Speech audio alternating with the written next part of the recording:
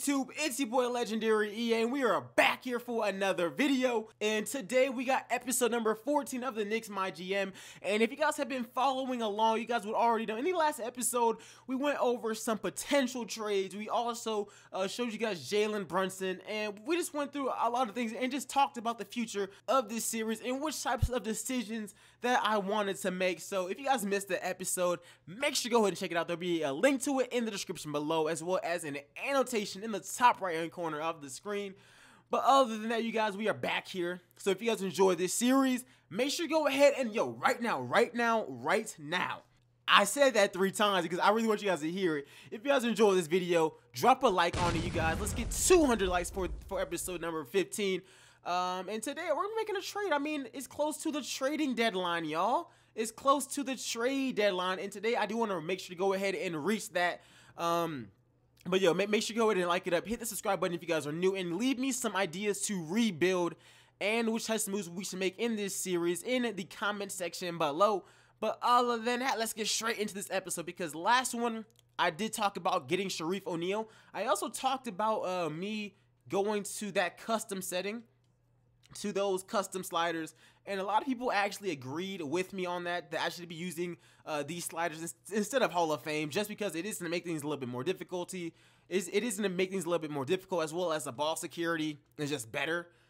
So we are going to be rocking with that. Other than that, a lot of people did say that we should go after Shareef O'Neal. I did see one comment saying that we should stick with Julius Randle because he's better at defense, but on 2K his defensive ratings are not the best, not at all. And I also in this trade, I want to keep Julius Randle.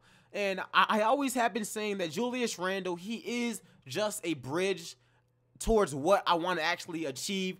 And let's say he works out, then we just have a nice person to come off of the bench in Shareef O'Neal. If he does not work out, then we have Shareef, who is going to be developing. Somebody said to put Shareef in the G League. I'm probably not going to be doing that.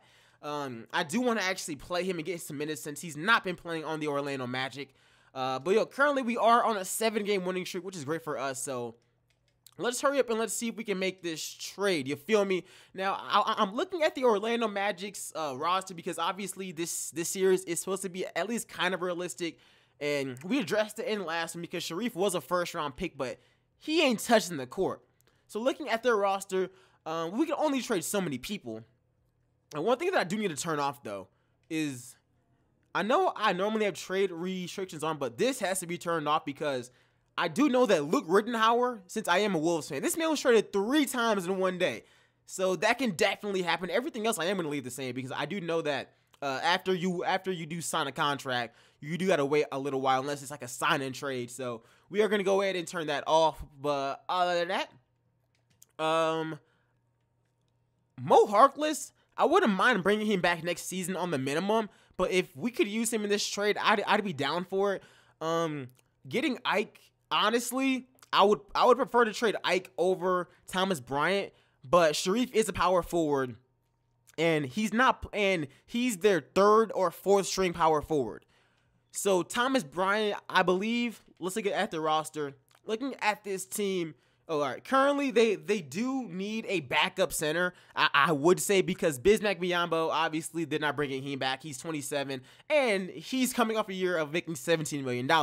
So they would probably be willing to take on a Thomas Bryant, who is 22 and can play, or in the future replace Nikola Vucevic, because trading them Ike makes no sense. Ike still wouldn't play here. They have Harrell. Obviously they have Aaron Gordon, who's literally their best player. I don't see them doing that. Taking a small forward, even if Shareef is a small forward, he still ain't getting ticked because of Jonathan Isaac, Glenn Robinson, and just all of these guys. They have a bunch of shooting guards. Hopefully they don't try to get me Mario Hezonja, because that would be an L. And Trae Young is also hurt as well. So, other than that, let's see if we can actually make this trade happen. Like I said, I do want to keep this thing realistic. I'm not going to be giving them a major bag. Nothing like that. I'm not doing all that. So looking at Shareef O'Neal, last time I checked, he didn't play any games, and I also got to change one thing before I do that, because I don't think that this roster was updated by the time that I even got to it. Shareef is going to UCLA, so let me just go ahead and make that, it's just a small little thing, man. He's going to UCLA, so let's go ahead and let's fix that real quick. it's a quick and easy fix. It's not really a big problem because he was committed to Arizona for the longest until the whole DeAndre Ayton thing happened. But let's go. Yeah, it's taking forever. Taking forever. I passed it. Come on. All right, UCLA. There we go. He's in the ball out there. He's definitely gonna be balling out there. But let's get into this trade, into this proposed trade, and let's see what I can actually do. I'm looking at this. I'm looking at a trade where obviously we get Shareef O'Neal. I slide you guys Thomas Bryant. I slide you guys a 2023 first-round pick that is unprotected, and as well as a second-round pick. I think this is more than enough for somebody who has not played on y'all's team. He's not played. Actually, he has played. He has played. He played 1 minute in one game this entire season. Your 23rd overall pick. He's played 1 game this entire season where he recorded 2 points. And you guys have not played him since. So, yeah. I think that this is more than fair. They do give me this counter offer where we get Mario Hezonja. Nah, I don't want Mario. All right, I don't want Mario, and I don't think that's even like a fair trade. Just to be real with you. 2 hours later. This is the most that I can even offer you guys, and honestly, I think that I'm giving up way too much. But based off of potential, he's really athletic. He has an 83 open shot 3. 87 vertical, 83. If this works out, guys, let me know what you guys think about that in the comment section below. The only reason why we even make that trade is solely because of his potential. And the fact that I know that with those picks, we could easily, like, I do plan on us making the playoffs for the rest of this series. And potentially us even being title contenders. And at that point, those 2 first-round picks, those are the last of our worries. So let me know what you guys think about that. I definitely gave up way too much. But if Shareef does become a superstar, then it's definitely going to be worth it.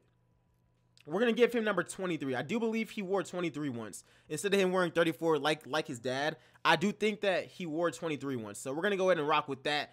Other than that, I'm going to go ahead and customize him real quick.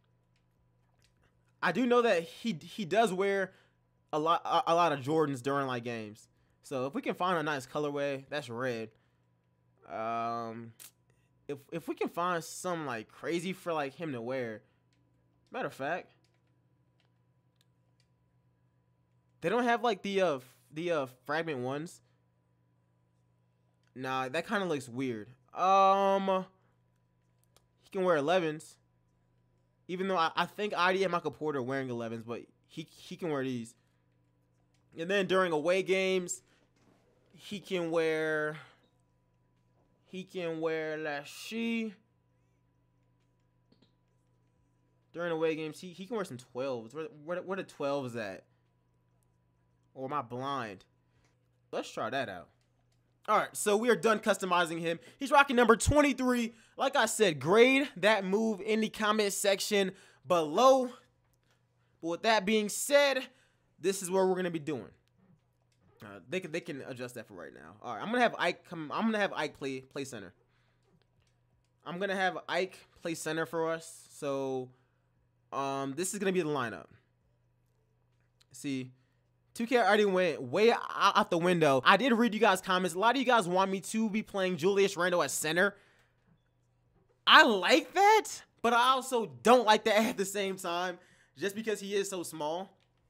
I'm not really feeling that, to be honest. I am just gonna leave it how it is. Now, Kristaps, I have been thinking about this. I am gonna be cutting down his minutes just because he is extremely injury prone.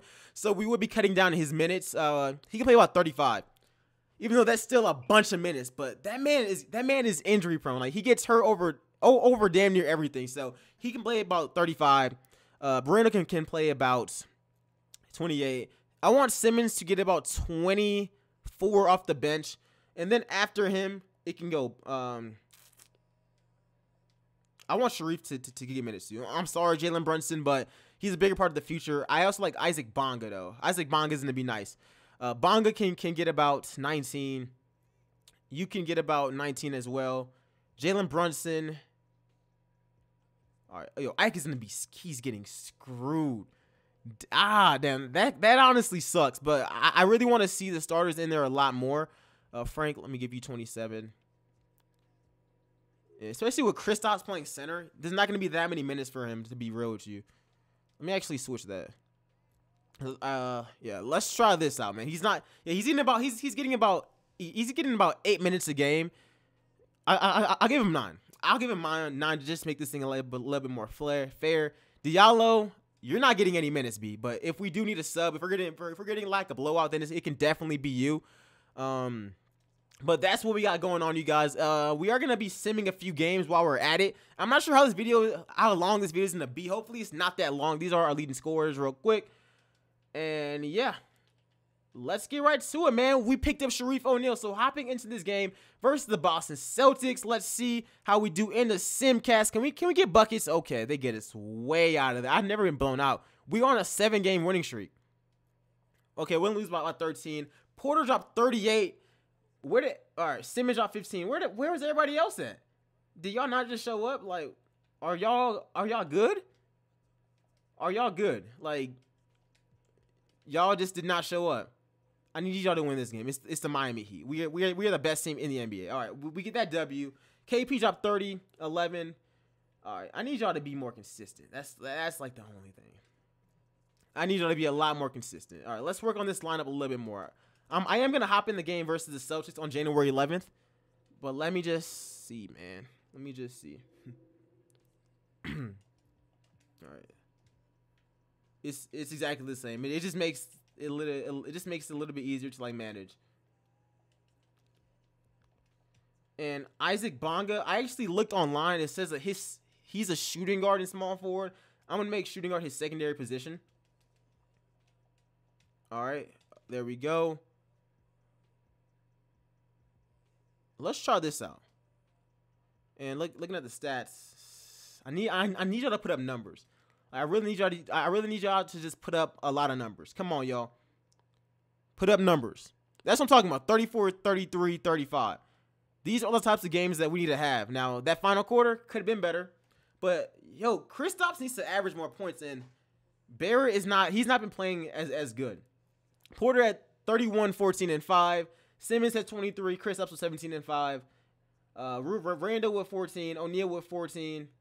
Barrett with 13, 3. Come on, y'all. I need more. I need a whole lot more. And for that to happen, this is what I'm gonna do. All right, I'm just gonna give his minutes back. If he gets hurt, that's on him. That's all I gotta say. That if he gets hurt, that's on him. All right, I am gonna hop into this game though. I am gonna hop into this game just depending on how it's going. Hopefully, it's going well for us. All right, it's actually a close game. I am gonna hop in the fourth quarter. We got the lead. It's really close. There's about 4 minutes left. We're up by 12 points right now. KP. All right, so the scoring is actually pretty spread out. It's actually pretty spread out. Barrett has 18. KP has 21. Porter has 15. All right, let's jump in this game. And for them, Kyrie has 20. Let's just keep this lead. So one possibility that we actually could be making, you guys already know the settings I'm using. But one thing that we actually could be doing is we could, like, I did see a comment saying that that we should think about putting Shareef in the G League. So let me know if we should do that for the rest of the season, because we are definitely going to be making the playoffs, and we could use somebody like him in the playoffs, especially if he's developing.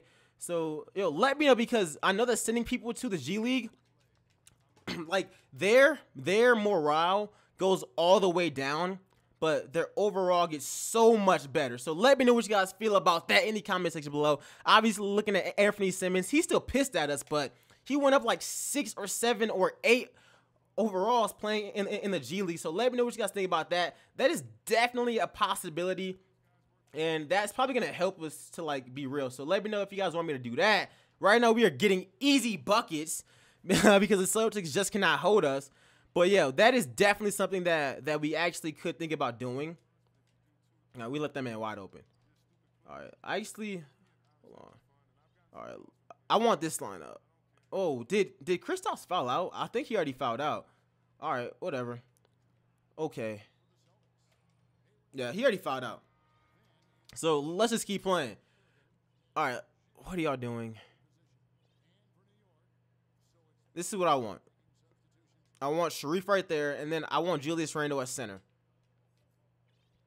Yeah, that's what I want on the next dead ball. So we're gonna clamp this guy up.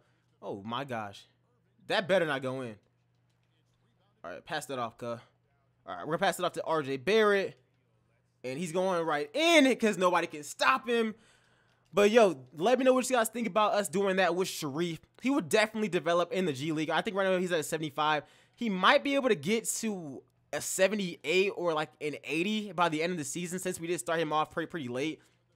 But that's definitely a possibility. But his morale would go down, but after a while it should come up, especially if we make him the starter. So, ooh, a little bit of jelly there. A little bit of some jelly there. Yo, all right. Okay. Michael Porter is joining Jelly Fam. All right. I actually rock with it. But let's get back into this game mode. Let's see if we can clamp this guy. I really don't want Joakim Noah playing, because, like, I don't want to bring him back, to be honest. Mo Harkless, I'm probably going to be, I probably would bring back Mo Harkless on the minimum deal just because he can actually defend. And if we make the right free agency signing, like, we could actually be a contending team. Hold on. Let me just chill out. Wow, okay. Go up, please. Oh, my gosh. I wanted him to drive. He pulled up for a jumper. Okay. It's cool. It's cool. Come on, Kyrie. Oh, yeah, man. Kyrie Irving is out for the rest of the season. They just announced that like a few hours ago, which really, really sucks. All right, so they make that. Honestly, they're not coming back. We're about 13 points. They're not coming back. I'm just going to get this with Anthony Simmons. Like, come on, y'all. Come on, y'all. Y'all can't stop us, all right? I'm going to keep this thing a whole buck with you. Okay, that's probably going in. Never mind, it's not. Michael Porter. Oh, I was about to say. Jason Tatum. We're about to get you up out of here, cuz. Let's knock that down. Let's knock that down. Yes, we didn't get Porter's numbers up, and also RJ Barrett's numbers. We need to get all those numbers up. Randall only has 5 points, but like I said, Randall is a bridge. I don't mind him developing, but at the end of the day, he is a bridge for something better. Like, now, unfortunately, all right, come on, clamp up Al Horford, because right now, of course, Julius Randle right now is our guy, but long term, I'm just saying, because, I mean, the age thing might become a factor if we don't win a championship fast enough. So we're going to have to really, like, see about that. O'Neal, knock that down. Let's go. He has 10 and 7. That's what I'm talking about. And he can hit the three. And he can hit the three, which just makes things so much easier for us. All right. We're up by 19. Just clamp up. That's all you got to do. Nothing hard. That's not going in. Get that rebound. RJ Barrett got it. Pass that thing off. Oh, my gosh. What was that? This man's out here looking like Tony Romo. All right, yeah, we definitely got this in the bag. At this point, all we're doing is stat padding, and that was over the back, right? Bet. Easy free throws. That's money. I can already call it. And they took everybody out, huh? Please tell me they left him in. Yeah, we're good. There we go. Porter has 25, 7 and 8. He's doing his thing. And yo, as I was saying in the previous episode, RJ Barrett gets so many assists. Like, I honestly just love it. Like, I really do. Hey, give me that. That's light work. He has 24, 5 and 6. Like, he's always getting assists. Like, he's probably our best passer on this entire, like, team. Maybe other than Frank, that was close to backcourt. Come on. I already see that nonsense. What's up? Come on, Terry. Come on, Terry. Clamp all that up. We play to the buzzer. All right? We played to the buzzer. We're not taking it. Oh my gosh. Man. We aren't taking it easy on nobody. Give me that. Nice rebound. Let's go. Let's go.